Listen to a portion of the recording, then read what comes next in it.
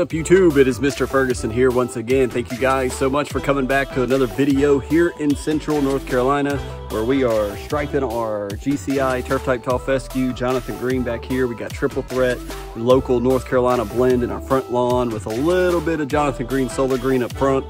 We've been talking about possibility of POA Triv being in the lawn. We're seeing lime green spots. As I look on Reddit, I'm noticing lots of people all over the nation are saying the exact same thing. So if you're in that category, do not fret. It'll be okay. And number one, it's just grass. We're going to survive. We're going to be okay. But we'll touch on a little bit of that. I know I said that was going to be the last video. The last one was going to be the last one about POA Triv, and technically that's true. So we'll touch on that here in a second. But today, guys, of course, if you're not subscribed, consider subscribing to the channel. It's completely free.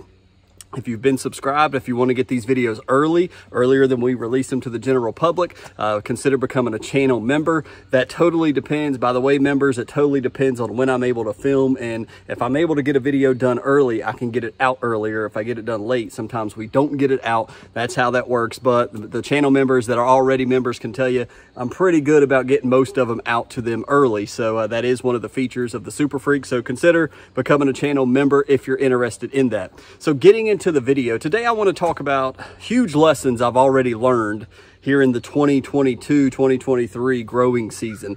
Already I've learned major things. I'm ready for next year already because I'm like, man, I wish I could go back and redo this and redo that.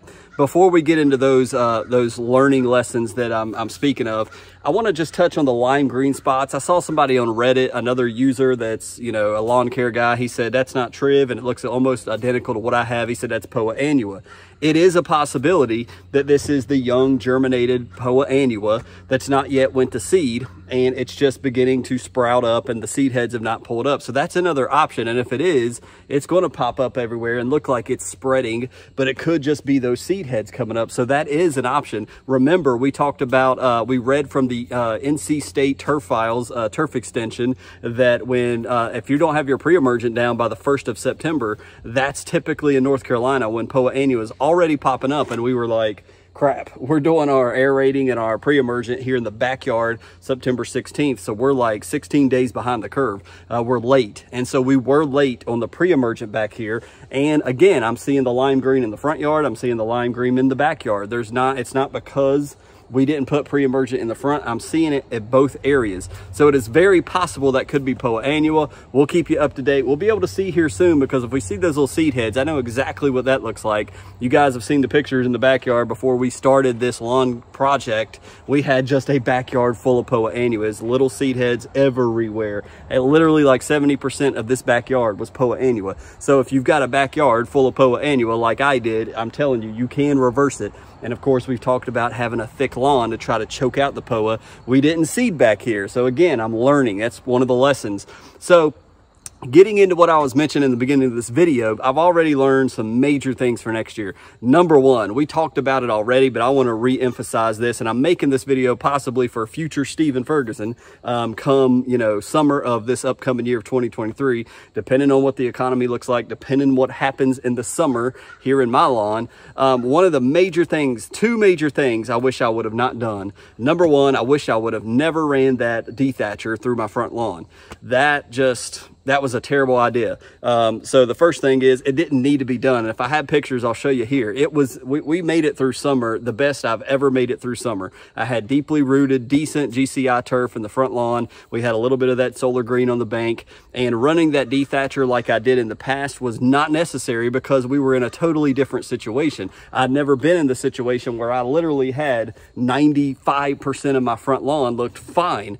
We had that area in the ditch. If you remember, we had those maybe nuts edge or whatever it could have been that was an issue there. Sure, run the dethatcher over that, wasn't even necessary. We could have manually raked that, but I really regret doing that because it really damaged the lawn. Not so much, you know, hurt it, but it did cause damage to the good grass that didn't need to be dethatched. That was a dumb move. So looking back on that, because I'd done it the previous 2 or 3 years, you know, I thought, well, this is my routine and it's worked, so that's what I'm going to do. Not thinking that in the previous years, I've never had 90% of my grass survive summer. This was a first. So that was a mistake. So we're calling out mistakes, but we're also, well, that's basically what this is, calling out my mistakes.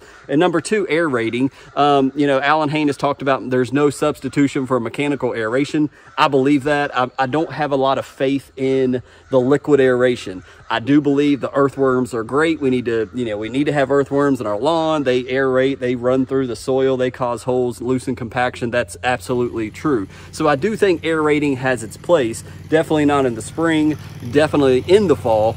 But after doing it for 3 years, I shouldn't have aerated this year either.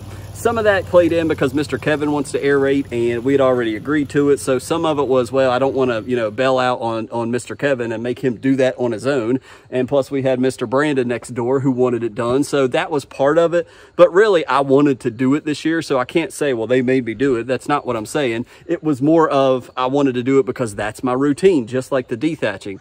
So aerating, don't need to do that. Will not be aerating this fall. Again, aerating period. It doesn't matter if our lawn gets completely wasted this year. I will not be running that mechanical aeration through the lawn. It can also, by doing that, we're exposing the dirt and we are bringing some of those POA seeds to the surface. It's going to happen unless we're putting down pre-emergent. And again, we missed it this year. So that could be, the aeration could be why we're seeing some of the lime green. So really regret that. Number 3, we did the dethatching and aeration back to back. That's the first time I've done it that way because I was running late. And even if our lawn needs to be dethatched because we lose, through the heat, it's just a dry summer, can't water it all. We lose a lot of our backyard, we lose a lot of our front yard. Even if I am saying, okay, in this case, we do need to dethatch, then we need to do that earlier. So do the dethatching a week or so before seeding so it can recover. And I read that somewhere, but we need to run it. It's going to damage it a little bit. The good grass is going to come back. We need to water it, let the good grass recover. Then we can go about seeding because we won't be running an aerator. But if we are going to do dethatching and aeration, we need to space those out. That's the point I want to make. Space them out because the dethatching can damage it a little bit. We want it to recover. Then doing the aeration can cause a little bit of damage and we want it to recover. And by putting down seed or FERT and RGS and all those good mixes, it can help it in that way. So that was number 3. So those are the main things, is like, man, I really wish I would not have dethatched and aerated in the lawn this year. I really need to go forward this upcoming fall. I hope that I don't have to replant this fall. I'm anxious to see what happens here in the backyard. We didn't plant seed. It's thinner. So see, I wish we had a good test because we were 16 days late on the pre-emergent. It would be nice to see, okay, because we didn't seed, but we did do the pre-emergent when we were supposed to, what does the POA annual situation look like, But since we were late on the pre-emergent, we can't really factor that in. We were late, so some of it's going to germinate between 1 September and through 16 September when we aerated and seeded. So you have that window of time where the POA could have popped up all over the lawn. We put down pre-emergent to hopefully stop some of it.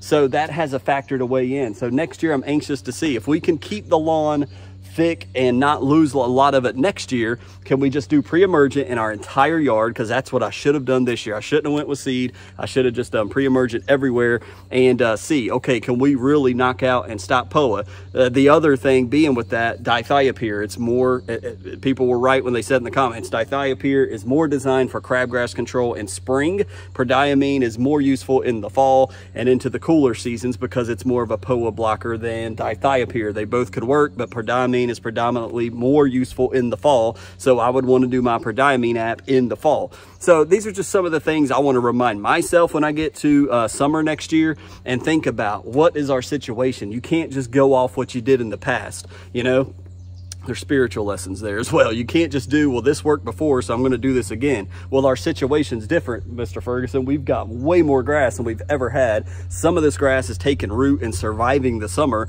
and that could be due to the hydrotane, the watering through the summer, the RGS, the CK, the potassium that we've been putting down, the 0025 and things of that. Some of that grass is absorbing it and having deep enough roots to say summer's not going to kill me, and it's surviving. So we're making progress each time we're replanting, and come year 4, we had so much grass. All we really needed to do was, we didn't even need to really overseed the front yard. It was more of, our routine and our tradition, and triple threat was something I wanted to try. I've seen good things about it. So just wanted to make that video. I hope that makes sense. Leave your comments below what your thoughts are.